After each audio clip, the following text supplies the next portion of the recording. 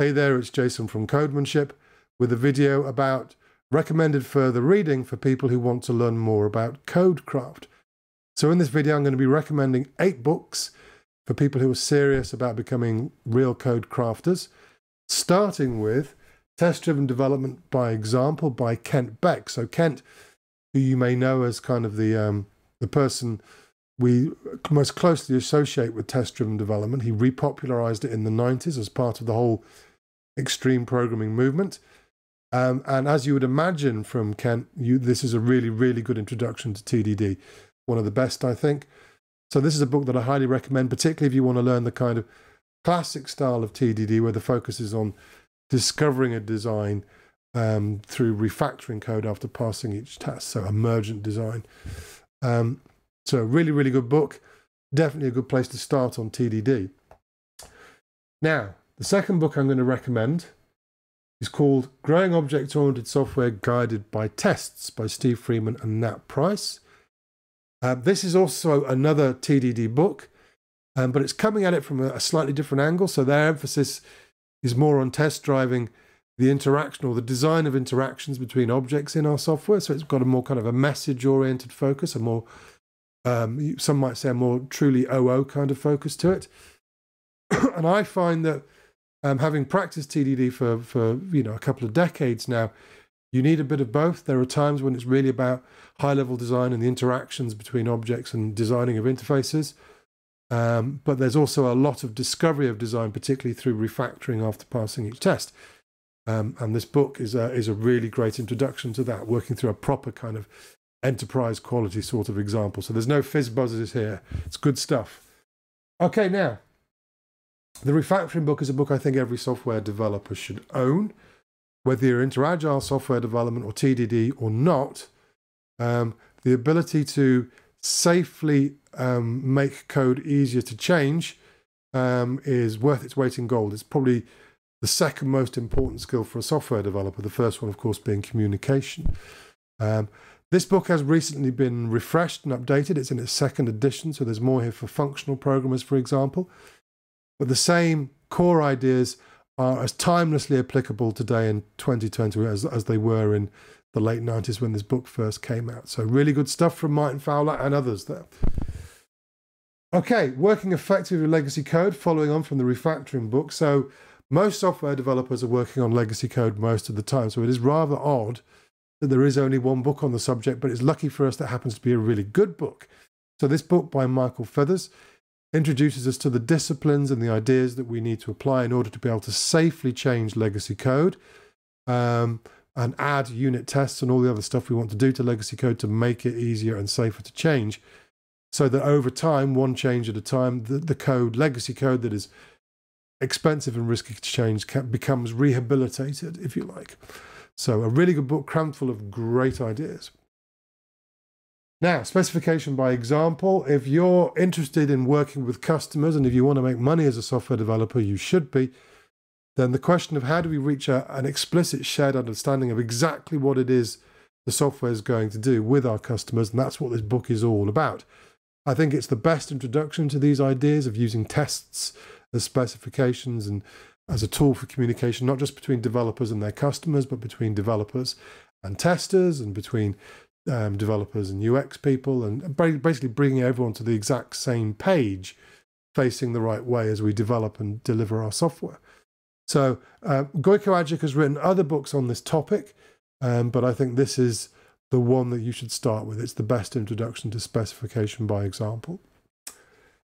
Okay, the XUnit test patterns book. So we're going off-piste a little bit here, but what tends to happen when we talk about particularly maintainability of code and design principles is that people forget that their test code is also code and also needs to be maintainable. So here's a great book by Gerard Mezzaro. Have I pronounced that correctly, Gerard? We've not met, so I don't know. I apologize if I have pronounced it incorrectly.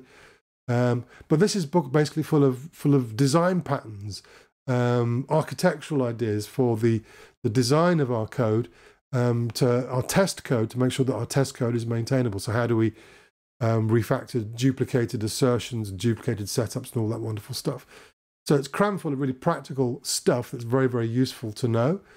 And a lot of this has never really occurred to developers before, that test code should have an architecture, but it absolutely should. As you grow from a few tests, dozens of tests, to hundreds of tests, to thousands of tests, the architecture of test code becomes very, very critical.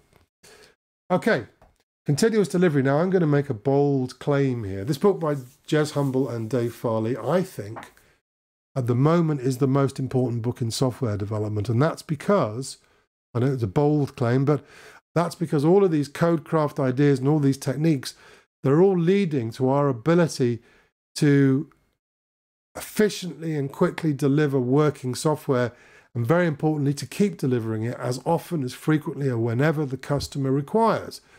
That means that the code must always be shippable, and that delivery process must be as frictionless as possible. And all the codecraft practices, all those agile technical practices like version control and unit testing and test-driven development and refactoring and continuous integration, they're all pointing in that direction. That's what they're all for. And therefore, I believe that continuous delivery is what it's all about. You can take all of your requirements disciplines, until our code meets the real world, it's all guesswork. And believe me, I've been there. I grew up as a software developer in the 90s and wore the pointy hat of an architect and a business analyst and a requirements analyst, and discovered that ultimately the best way to find out what the customer really needs is to deliver something and then get to try again, and then try again, and then try again, and try again. And that's how we really get there. So while we tend to think of these things as being about building it right, in my opinion, codecraft, and particularly continuous delivery, is all about figuring out what was the right thing to build. And the best way to do that is to put working software in the hands of end users as many times as we need to get it to where they need it to be. So really, really important book. Great book as well.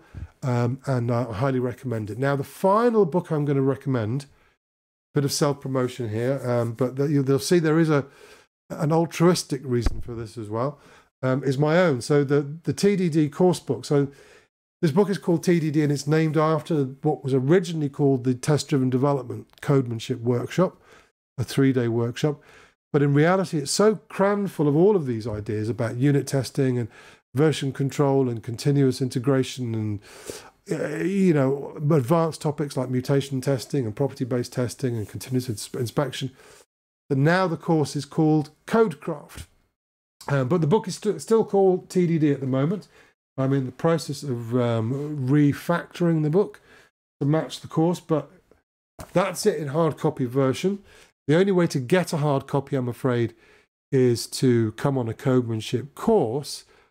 But you lucky people, there is an electronic copy freely available. If we take a look on the Codemanship website, you'll see if you click on the link for the Codecraft course homepage, there we go. If you scroll down, you will see there's a link there to a PDF copy of the book in glorious Technicolor. Everything that's in this book is in the PDF copy. I've left nothing out. And this is the same stuff that's in all of the Codecraft videos that I've been recording. So for Java now, I've completed the set. That's 18 videos and over 8 hours of material, practical demonstrations of all the ideas that are in the book. The book covers everything, and it's a whistle-stop tour. It's practical and hands-on, so it's full of examples and code and exercises as well, very importantly, because you can't just learn this stuff by reading. You'll try it. So it's full of all these ideas, basically, covered in a practical way, and the videos go into a bit more depth for some of them, and I think there's over 8 hours of videos for Java now, and I'm going to be working on completing the set for JavaScript and C# and Python over the summer. So there you are, a bunch of great resources to begin your journey learning about Codecraft. I recommend starting with this book. I would really recommend, obviously, coming on a Codemanship course. So twist the boss's arm, see if you can get her to pay for me to come in and give you hands-on training. It's always much better when there's someone there with a lot of experience, who, and in this case, someone who's actually written the book as well, does help. But if you can't get on a Codemanship course, you read the book, take a look at the videos. There's oodles and oodles of stuff now. And that's the start of your journey. I would go on from there now to then start reading and trying out the ideas in these great books.